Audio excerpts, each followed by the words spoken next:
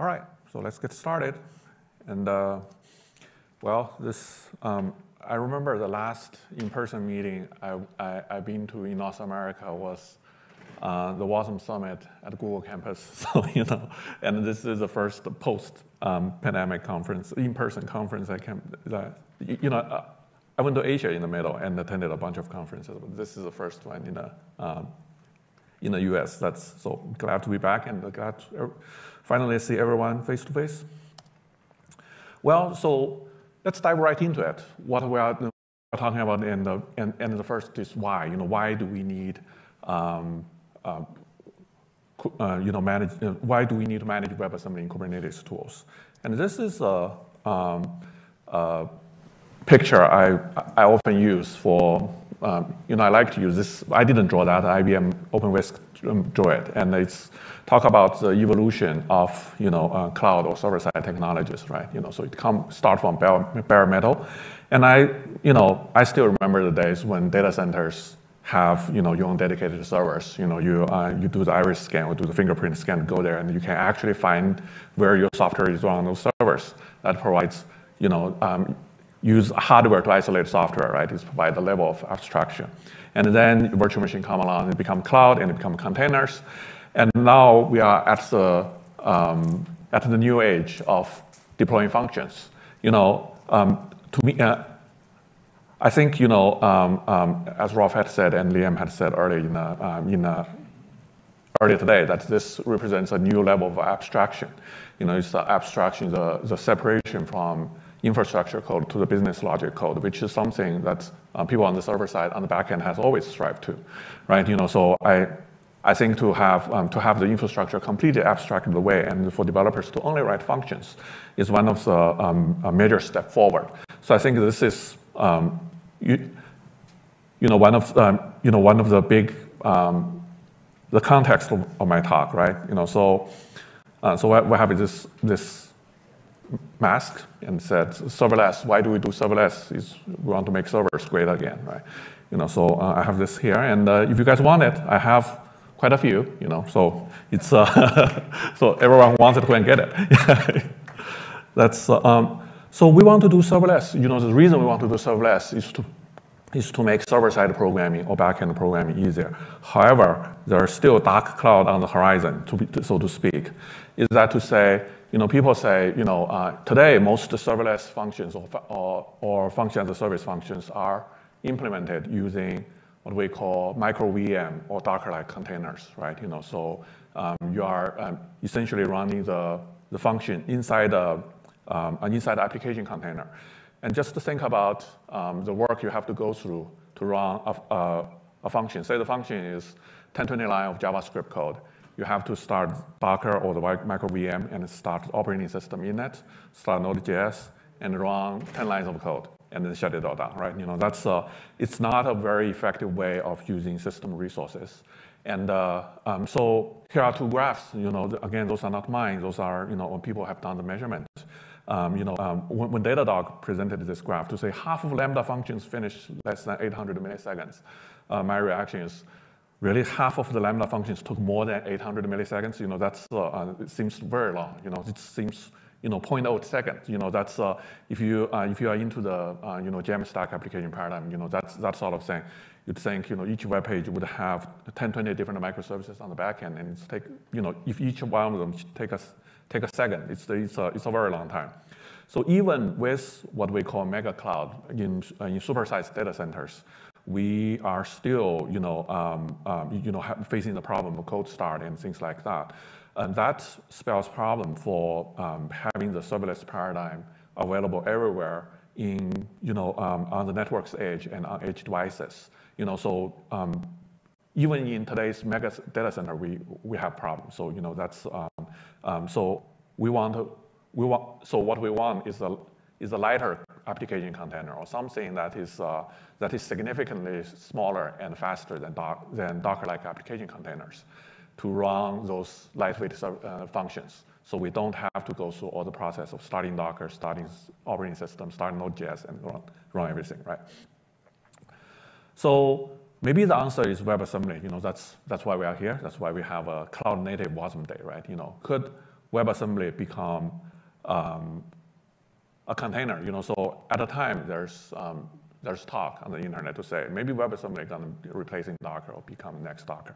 But it's probably not, because WebAssembly as of today, or maybe for a long time, wouldn't provide the same kind of developer experience that Docker would give you, which is give you an operating system and you can do whatever you want in there. However, what we think is more likely to happen is to have WebAssembly running side by side with Docker. So you would have, for lack of a better word, a service mesh or something like that, right? That's is something controlled by, is something that is managed by, say, Kubernetes or some other framework, and it can start Docker for some workload, and it can start WebAssembly for some other workload. It depends on what kind of workload you have and where do you want to deploy it.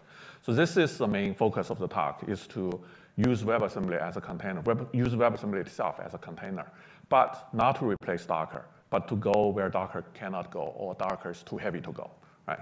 So I want to tell you a little bit about what, that's, what is a framework or what is a tool. This is a shameless plug for the project I'm involved in.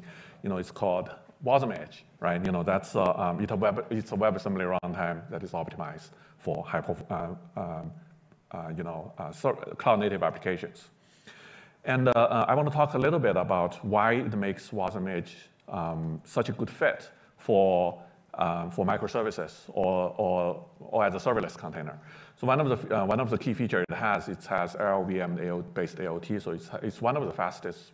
I wouldn't say it's the fastest because there are different workloads, different VMs have different characteristics. But in a lot of benchmarks, we come up top. So it's one of the fastest WebAssembly VMs on the market with AOT compilation. And we do custom extensions because when you talk about things like you want to run it as a microservice, you need networking capabilities inside the VM. So to have network socket support is a must-have. To have asynchronous pooling is a must-have. Although WebAssembly doesn't have multi-thread yet, but so does JavaScript. JavaScript doesn't have multi-thread either, right? But JavaScript support asynchronous, as our experience from Node.js find out that is appropriate for a lot of use cases. So have a synchronous polling and have things like AI inference, like co-out to TensorFlow, and to have database connectors and things of that nature. And one of the other things that we put a lot of focus on is to provide first-class JavaScript support. I think we are reaching a consensus from multiple talks today. From the Shopify talk, and it's that we want to compile the JavaScript runtime into WebAssembly and then run JavaScript inside that runtime. And people keep asking why. Why do you do that? Isn't JavaScript already runs in some kind of runtime? Isn't Node.js and V8 designed for that? Yes, it is. You can run it in V8, but V8 is never designed as a container, right? V8, if you don't run V8 naked, you run V8 inside Docker. So the role of WebAssembly is WebAssembly plus a JavaScript runtime replaces the Docker plus operating system plus Node.js plus V8, right? So that's and by having a lightweight JavaScript implementation. By the way, the work we have done so far is also based on Quick.js, because Quick.js is an easy to understand JavaScript implementation. We can provide ways for WebAssembly to supplement JavaScript, meaning that we could have JavaScript APIs, but implemented in Rust, right? So in your JavaScript application, you may want to do something like image processing, but instead of using interpreted JavaScript to process the image, you could have a Rust function on the back end to provide this functionality, pretty much the same way you use C++ functions to extend V8, right? So WasmEdge provides a lot of those JavaScript support. I'm going to give you a link later in the talk, to talk about those. And then there's management features, which is the focus of the remainder of the talk, is that we made WasmEdge OCI compliant runtime, meaning that it can be managed by systemd and C group FS. Meaning at the process level you can allocate resource to it. And there was also an excellent question early today: do we have finally more finely grained resource allocation for WebAssembly runtime, because WebAssembly runtime are lighter, so you may not want to just provide resources at the process level. You may want to provide resources at the thread level, right?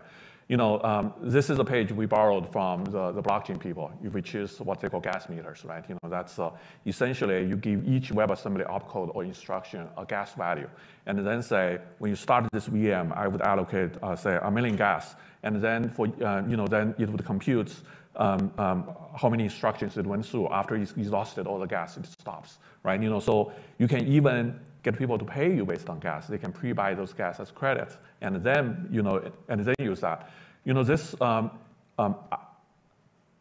we have this gas support built into our C API, Go API, and the Rust API. I believe WasmTime also have it. It's if you look into their Rust API, they actually have something called, I forgot the name. They didn't call it gas, but it's a very similar concept. So those are some of the unique features that what I would say that made WasmEdge appropriate VM for cloud native applications.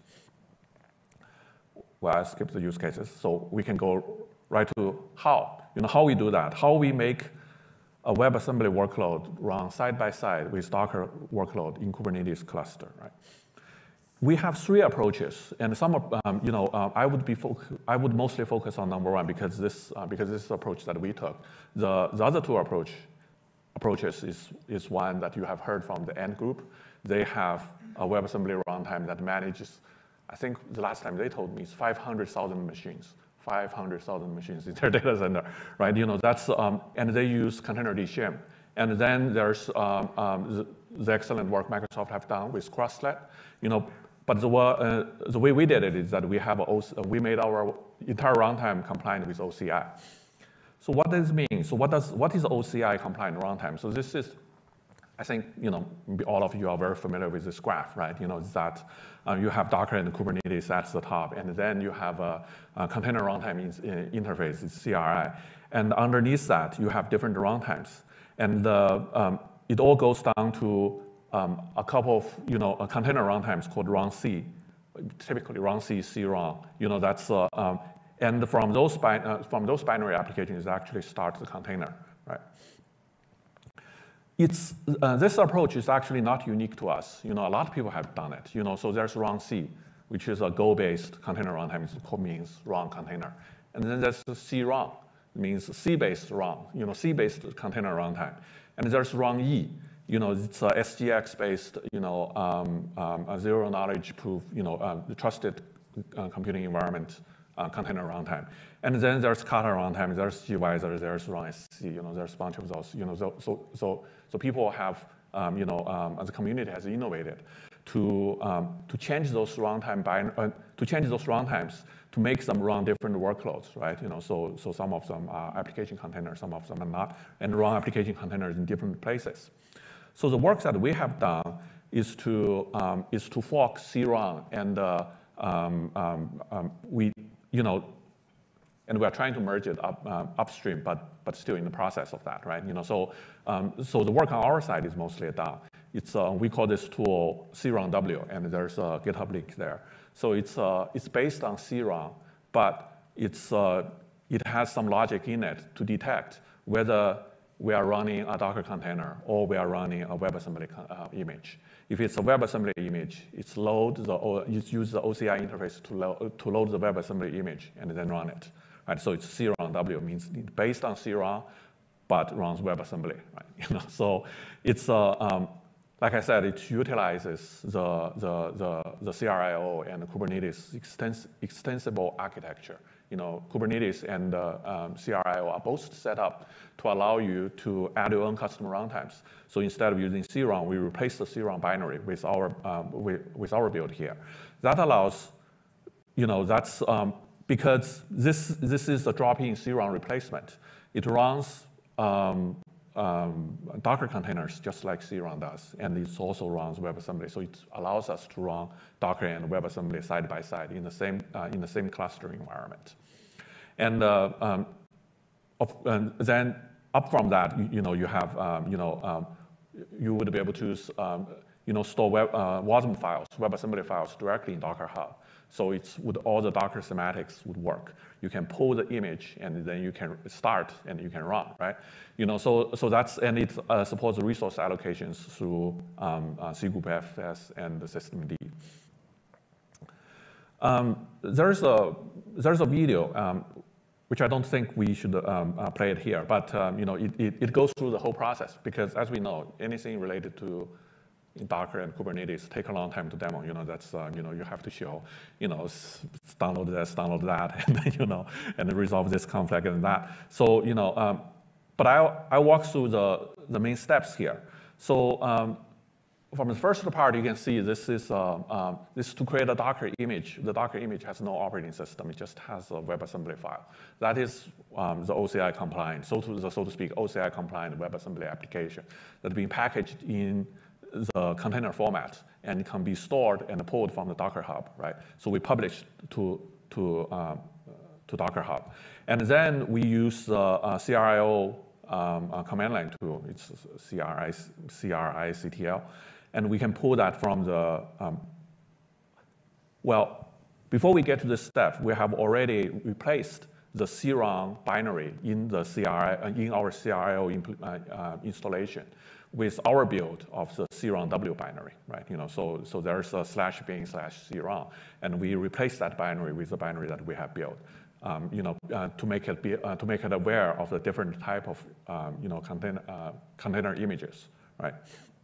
So we can just do things the way that you normally would do with Docker images. You can pull them, and you can run them. You can create a pod, and then you can run them, and it would just start the container. It would run that WebAssembly application. That WebAssembly application happens to be a WASI application that reads something from the command line and then generates some output, print out to the command line, and you can see all the results in the logs, right?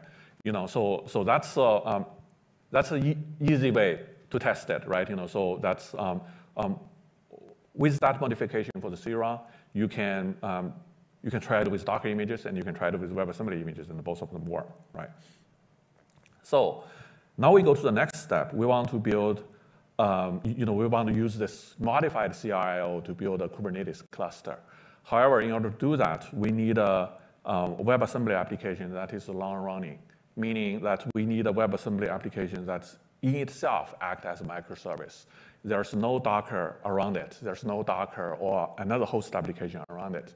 That WebAssembly application, when you start, it should listen to the network and respond to the network.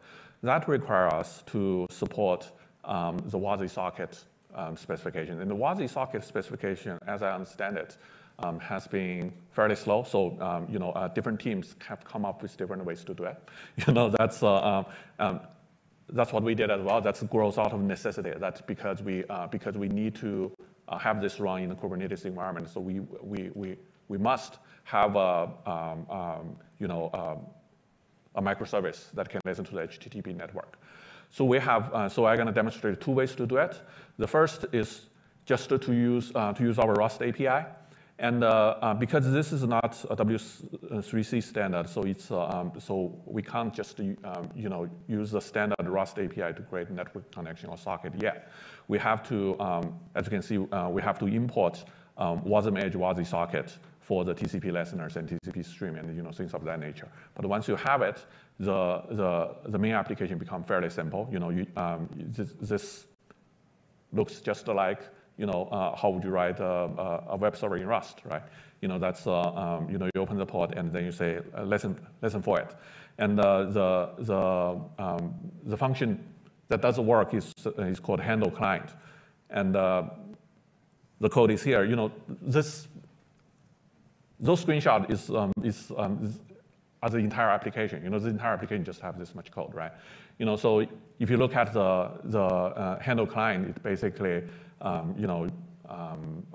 gets the input HTTP and pass out, decode it and pass out different elements from it, and then it generates a response. And this response is basically just to echo back the body, right? So if the post request has a body, and then from the command line, from the command line that you run the server, it would just echo back the it would it will just echo it back.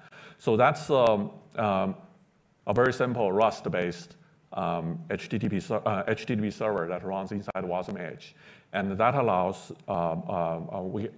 us to have a long-running WasmEdge instance that can be managed by Kubernetes, can be started by our modified version of crunw, right, crunw.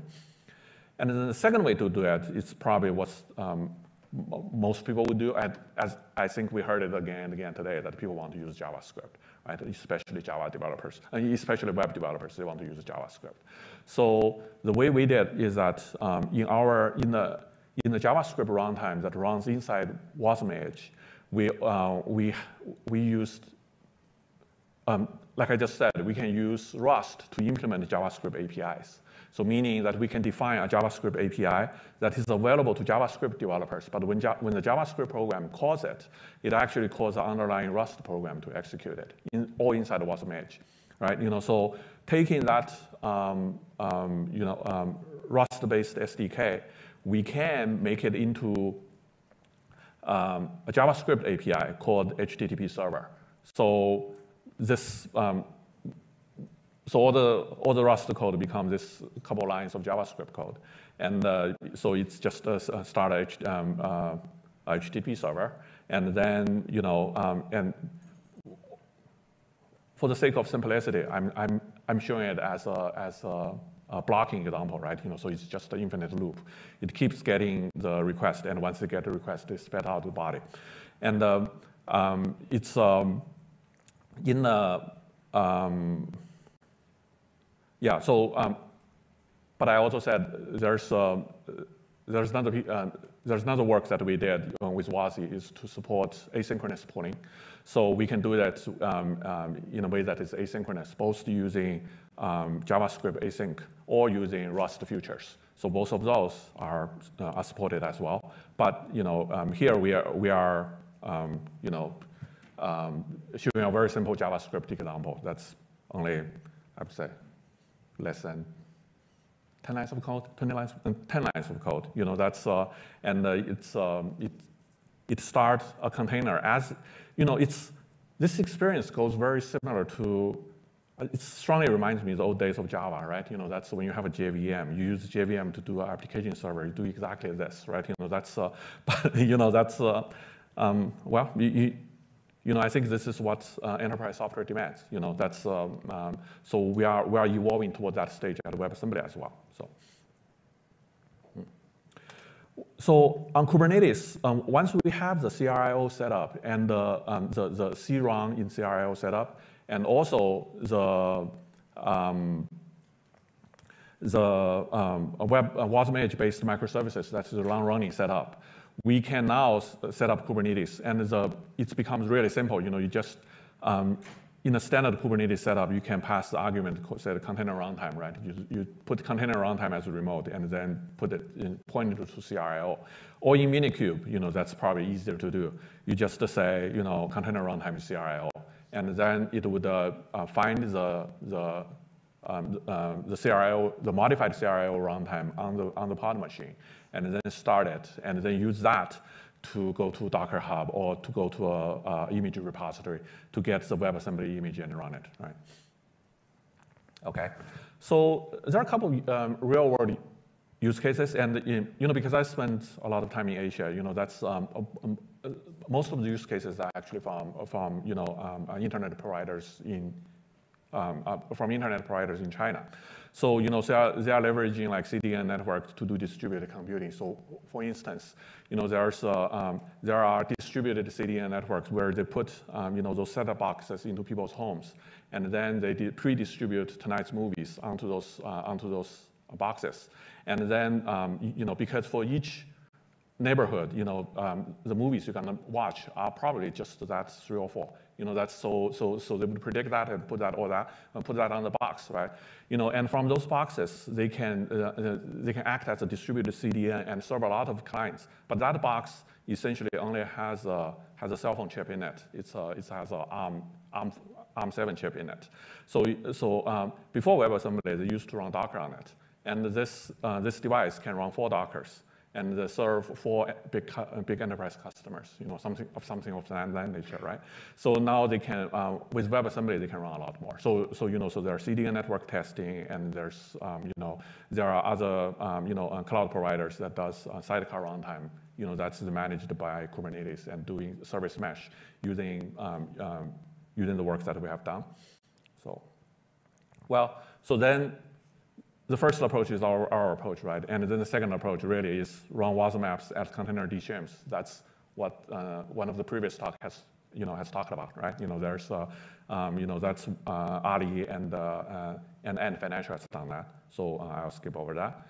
And then the third approach, which I thought also was very, very interesting, is the cross-led approach. Obviously, we have experts here, people who have developed that, so I wouldn't show my ignorance. That's so if you have questions about cross-led, go. You can ask the experts. So beyond Kubernetes, that's so we now have a way to run what I would say WASM workload in a Docker-like fashion in a Kubernetes-like cluster. That's so beyond the regular Kubernetes. What are the other use cases? There are quite a few Kubernetes variations for edge computing, and I think all three, there's four. The top three are all in CNCF today. Those are all what they call Kubernetes for the edge, right? KubeEdge, SuperEdge, OpenYAW, and and then there's KubeSphere, which is a private cloud Kubernetes deployment, and they are integrating with Dapr, Microsoft Dapr, and they are also having their own function as a service. So there's lots of innovations around this area. That goes slightly out of the regular Kubernetes, but still use the same OCI infrastructure. So that's one of the areas that we thought our approach could be really interesting, because underneath of them, they all use CRUN or runc. Now we changed that to CRUNW. Right? And then, of course, there are service mesh. In service mesh, there are two strong use cases. One is just to use the WebAssembly runtime or the WebAssembly application as a sidecar application. So the WebAssembly provides microservices itself, right? So we have an example that we have done with Dapr. That's there's a case study published that on InfoQ, and you can look at that. And there's multiple ways to do it. How to integrate that into the sidecar, right? That's you can have a host application that uses sidecar SDK, or you have a WasmEdge application running by itself. And then, of course, there are there's active collaboration that we want to pursue are those sidecar runtimes that managed by Kubernetes, natively managed by Kubernetes, like Linkerd, right? Those are the things that we are we are very actively looking at, try to integrate. Yeah. Then on service mesh, there's other side of the story, which is the traffic proxy. So in the service mesh, you have those sidecars, but then you have proxies to direct traffic to the sidecars, right?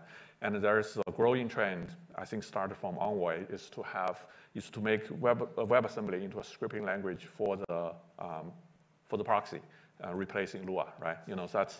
So Envoy has a standard. It's called Proxy WASM, and then it's being adopted by a bunch of other guys. So this is also a very interesting area that we find it's not directly related to Kubernetes, but it's tangentially related, right? Then, of course, as earlier speakers has also spoke to, there's also a growing need to run WebAssembly directly on devices. That's where WebAssembly become really interesting, because there's different implementation of WebAssembly. They all have different characteristics. Some of them are really small. That's like the earlier talking about running WebAssembly on camera, right? But for larger systems, that's increasingly popular. For instance, autonomous cars or smart factories. That's they all have not regular Linux, but real-time Linux operating systems, and they all need containers. I think Wind River, the VxWorks guys, published something called VxWorks containers, I think a couple months ago. And they were talking about using container technology in fighter jets, right? I have seen Toyota using containers in their using Docker containers in their next generation cars. Just think about it, using Docker in cars. That's Docker controlling something as vital as autonomous driving, right? That's in my opinion, this is not a good fit. There's a much better fit, which is that's to have a much more abstract and lighter runtime that based on WebAssembly.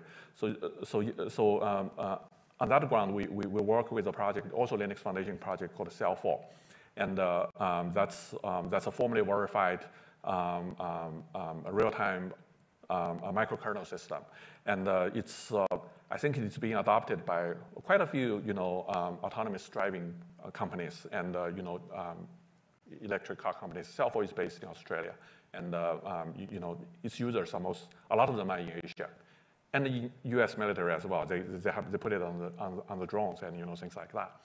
So that is another potential. Yeah, sorry. Okay. Okay.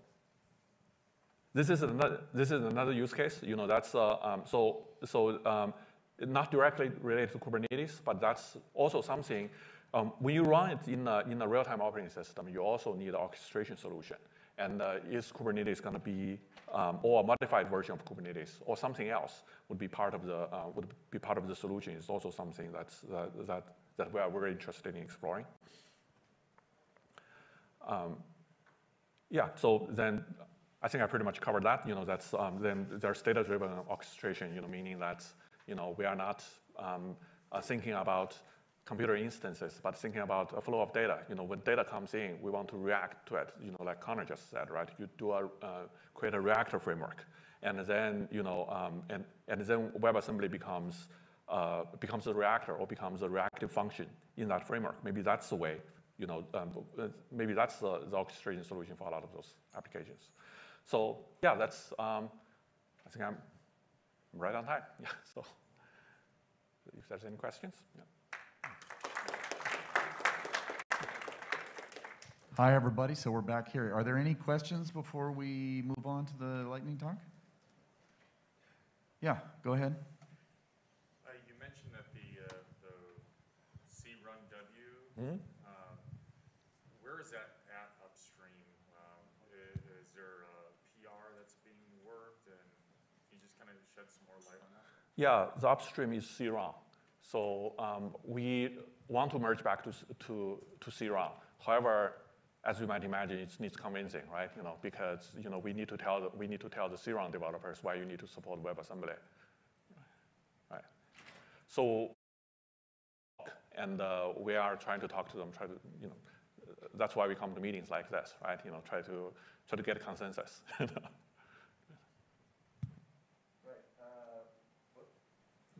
Make sure that's on. So we're going to go ahead and have Oscar come up. But while we do that, so Oscar, go ahead. While we do that, while we're here, let's ask one or two more questions. On the virtual stream, you may get cut off. I'm not really sure. But so there was another question over here. Yeah, I'm curious, what is the approach that a developer would take to take advantage of some of the custom WebAssembly extensions that you bake into WasmEdge? What does that process look like? Right. So the question is, how would the developer take advantage of the custom extensions that we baked into WasmEdge? So for all the extensions that we have, we must first have a Rust SDK. Then we attempt to have a JavaScript SDK as well. So for developers, that's, in a way, it breaks the compatibility with Rust, with WebAssembly, because once they use our Rust SDK to build an application and compile into Rust, it would not work on another runtime because that other runtime doesn't have the host functions. But that's also why we are here. That's we want to standardize it, right? That's so. Yeah. Okay. Well, thank you very much. Go ahead and unplug, and we'll.